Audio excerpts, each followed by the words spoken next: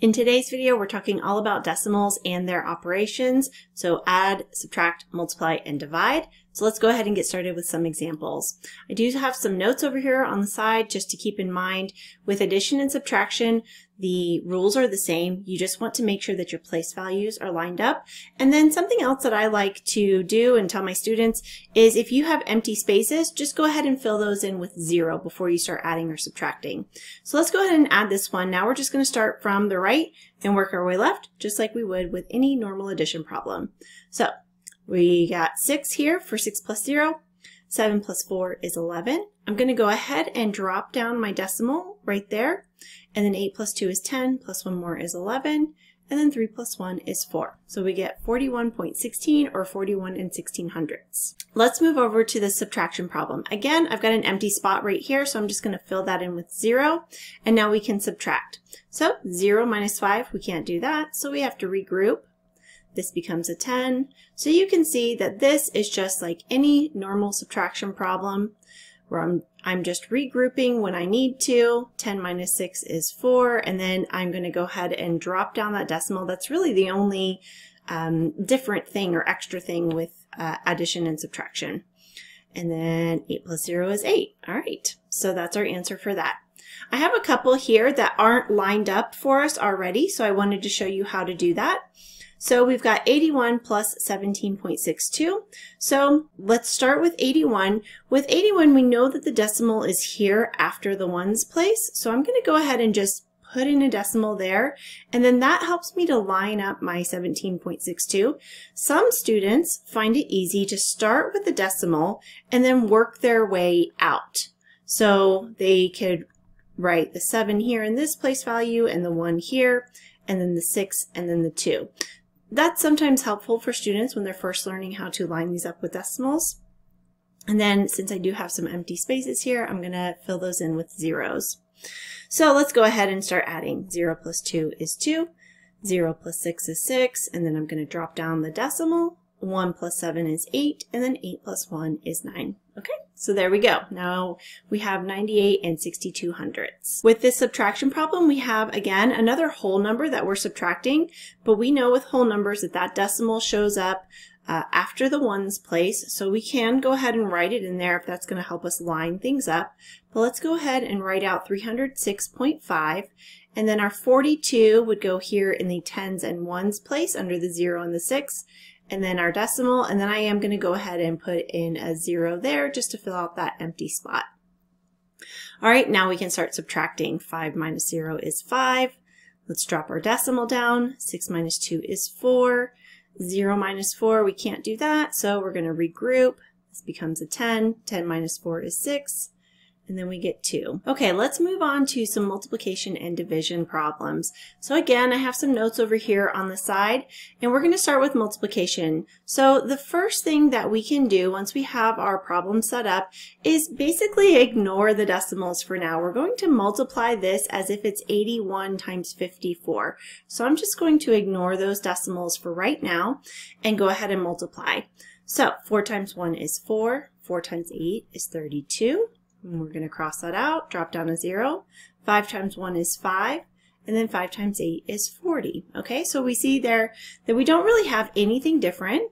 We're going to add just like we normally would. So 4 plus 0 is 4, 2 plus 5 is 7, and then we've got 3, and then 4. Okay, so now that we are here and we've added up both of our rows of numbers here, we're ready to go ahead and place in our decimal. So what we need to do is count up all of the decimal places in both of the numbers that we multiplied and then put the combination of those decimal places into our answer.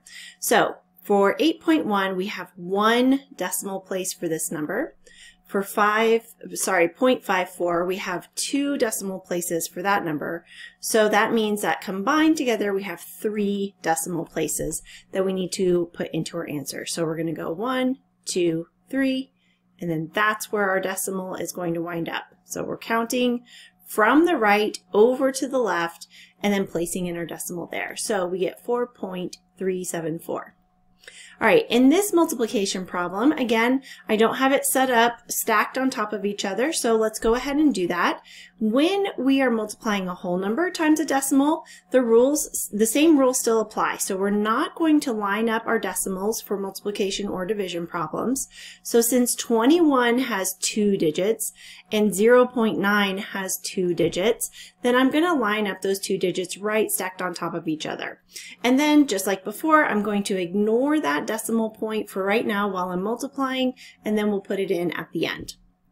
So 9 times 1 is 9, 9 times 2 is 18.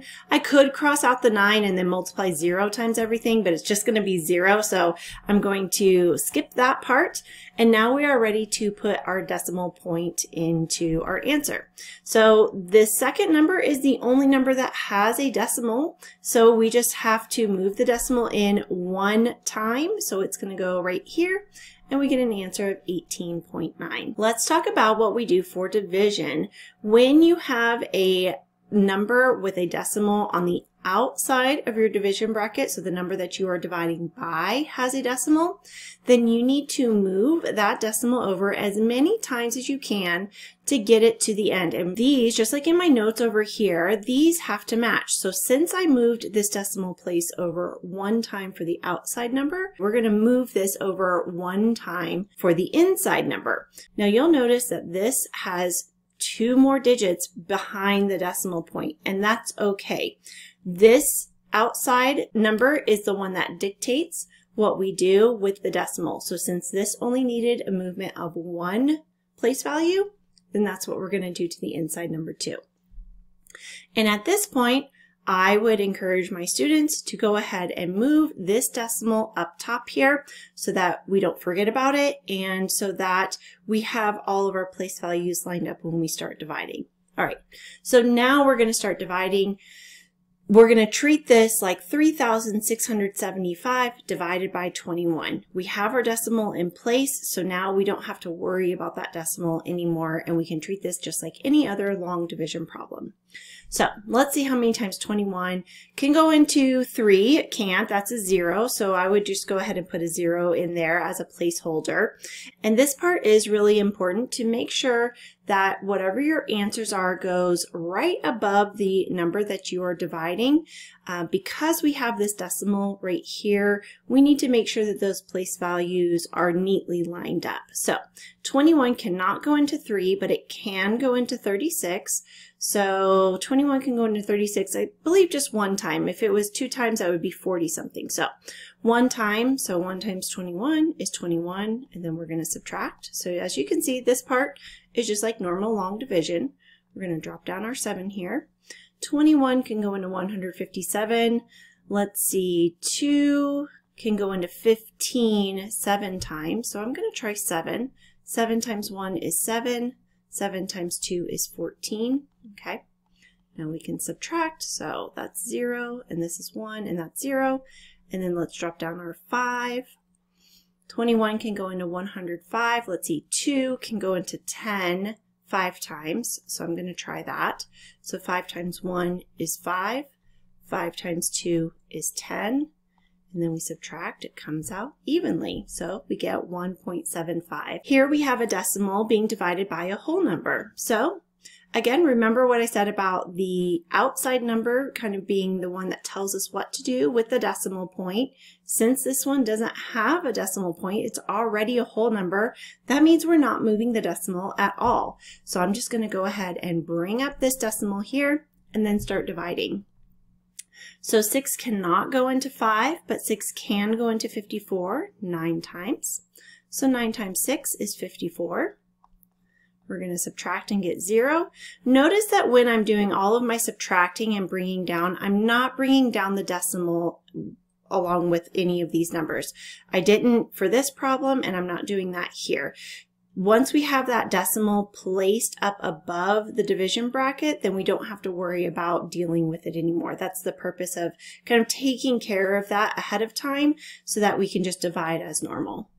Okay, and then 6 can go into 6 1 time, and of course that goes in evenly, and we come out with 9.1 for our answer. Okay, that is all of the review that I have for you for decimals. I do have several other videos that I will link in the description that go along with this skill. This is the second video of my Pre-Algebra series, so I will have the links for all of those in the description as well. And I really would love it if you could like this video, if you found any value in it, and subscribe to my channel. That really helps me a lot to continue making more math videos for you. I'll see you next time.